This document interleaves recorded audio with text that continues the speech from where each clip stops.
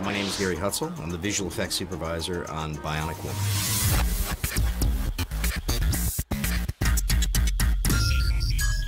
The style that is brought to the show is a very, very rapid cutting, so it gives the show a particular pace and look. Our task is to match that pace and look. We wanted a look that just blended in seamlessly with the rest of the show. Obviously, there's a tremendous amount of visual effects, much more than you would expect from a television show. Really, a lot of feature level, and particularly the car crash, was what you'd expect to see in a feature, not in a television show. The crash was one of the most violent crashes, I think, that I've ever seen staged. We were lucky enough to get involved with that and be able to put some of our work on to smooth the overall feeling of it throughout the crash. Kudos go out to the folks who staged that and made that work. They ran into it with a Mack truck at full speed, then used a technique where they wrapped the car in heavy cable. They literally wrapped the cable around the car several times, put it on a massive hydraulically pulled lift, and yanked it so it would spin through the air like this. And, and then, as a coup de grace, it smashes into a phone pole. So it's really quite a spectacular sequence. So I'm thinking Coltrane if it's a boy, Billy if it's a girl. You don't have to do this, you know. Actually, I'm pretty sure you have to name them. I mean, you don't I have know, to. and I'm still asking. So what does that tell you?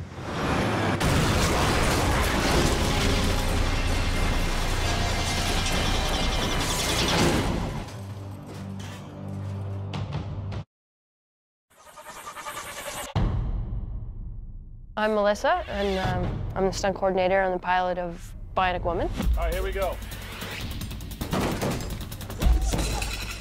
Action! Good, that's good. The biggest challenge is taking Michelle, she's done a lot of dance, which is very helpful for learning all this stuff, but we're throwing her in to be a stunt person, really. Action! Oh, that was the one, that was the one. She's got to fight, she's got to jump, she has to fall. Yeah. I mean, she's got a lot of stuff to do, and it's like, we're just throwing her in the deep end right away with very little preparation time. Ready? It's kind of bizarre. You're up on the roof and you're like, this is what I do for a job. This is crazy.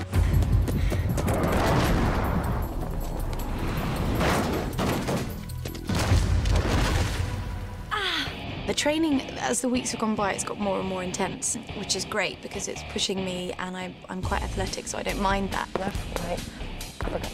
So Michelle's had about a week of, we've just thrown her into rapid fight training. She's doing amazingly. You know, she punches pretty good for a girl. Jab, punch, uppercut, hook. Nice hook. I'm not a violent person. At first, I was like, I didn't want to get too aggressive. I was like, I was too soft. I watched the playback and I was like, oh, I look too soft, too girly. I need to make sure that I'm aggressive on every kick and elbow. And go.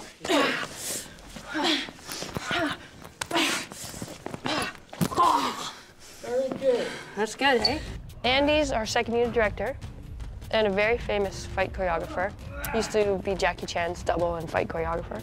Don't make this move before you throw the hand. Right, throw the hand. And Yeah, and then the body will automatically go there. Yeah, so you power, and then you go this two, bam, bam, yeah. The first time I fight, I don't know how to fight. I don't know the capability of my body and powers and all those kind of things. Action, 2, over.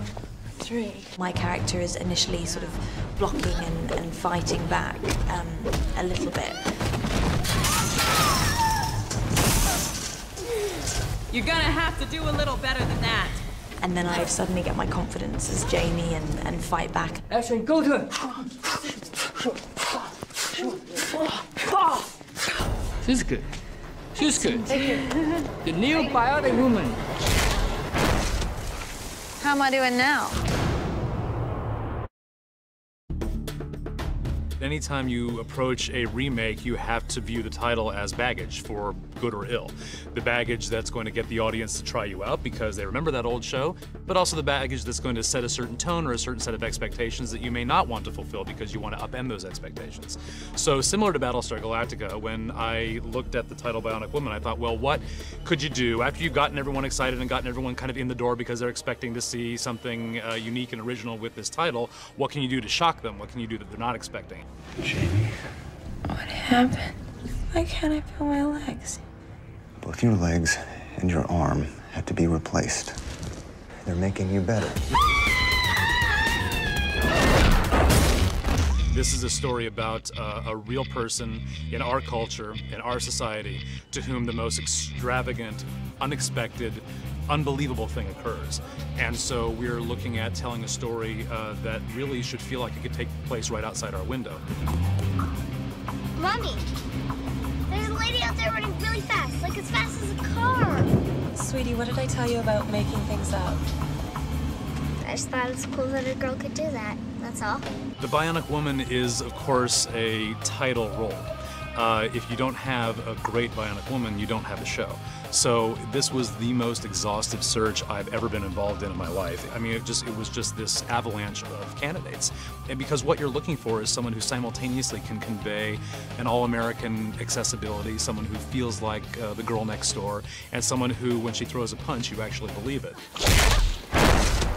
There's an old saying, God doesn't give with both hands, and that's very true. You either get one or the other. It's really, really hard to find both. And in Michelle Ryan, we really feel like we've got the whole package with her. I know what I'm capable of now. So you send whoever you send, and I'll bury one guy after the next. Jamie Summers is complex. On the surface, she appears to be, you know, little Miss Perfect, and very smart, very loyal, very warm, but she has those depths and those darker sides to her personality. Boo.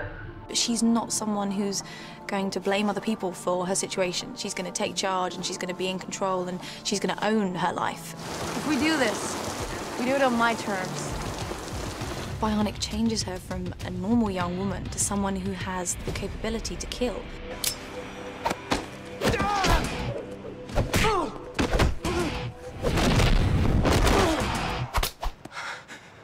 Imagine that if that happened to you in real life, you'd feel like a bit of a freak. You would. I think she feels like that at first. She's like, this isn't who I am.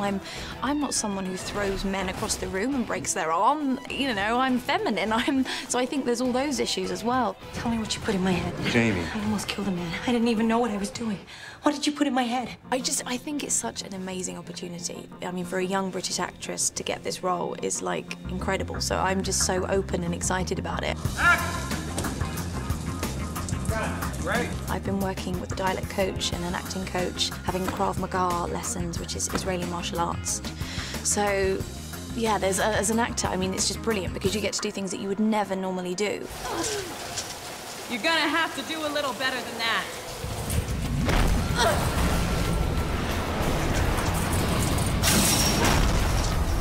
I do like a challenge, so thankfully, because there's a lot to do on this.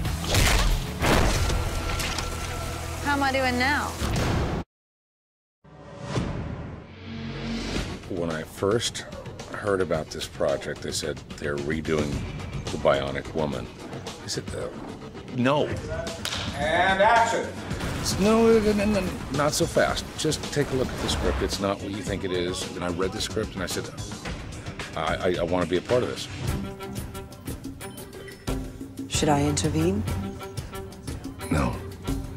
This operation, this patient doesn't officially exist. We can always terminate later, need be.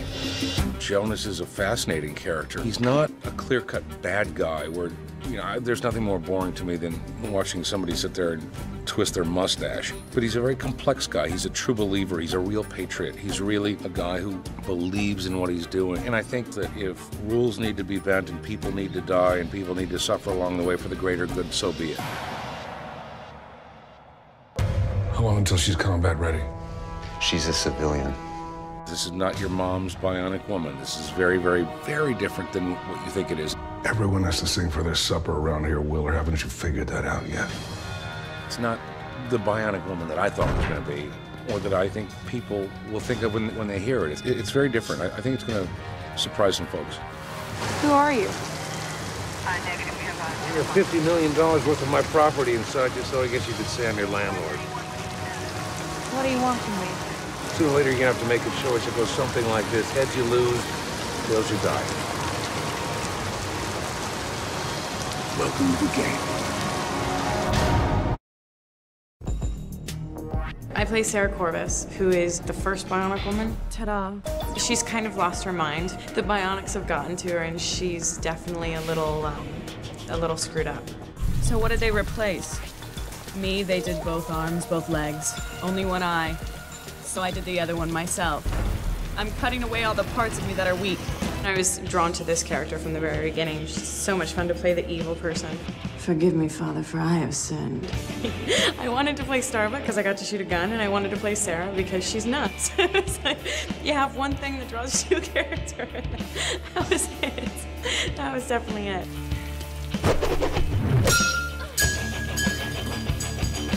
Time out.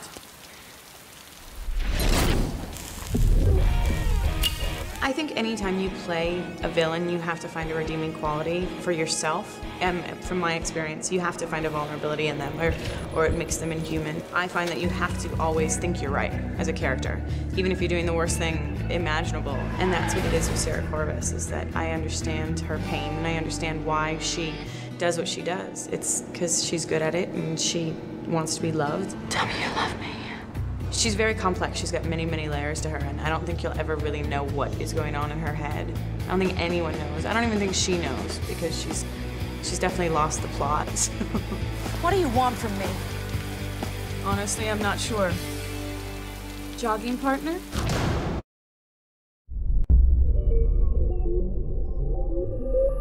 My name is Gary Hutzel. I'm the visual effects supervisor on Bionic Woman.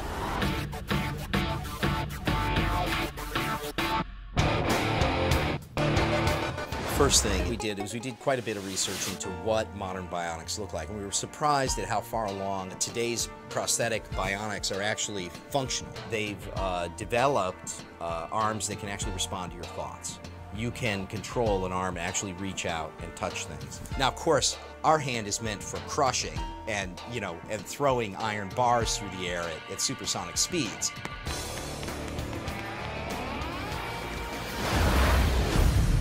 When we constructed our arm, instead of using cables, pulleys, and sync motors, we used what we would call future technology that would use muscle bands that would contract. So we designed our arm around that concept, but still kept, for instance, her palm has armor padding on it. Her fingers have stainless steel rings around them to protect them so that you grab and crush things. So we actually thought through to that level, and we've implemented all those items into the hand.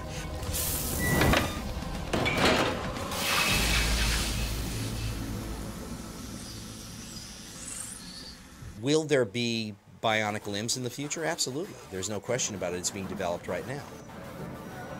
Will a human being be able to run at 60 miles an hour through the forest? No. Mommy, there's a lady out there running really fast, like as fast as a car. But bionic limbs? Absolutely.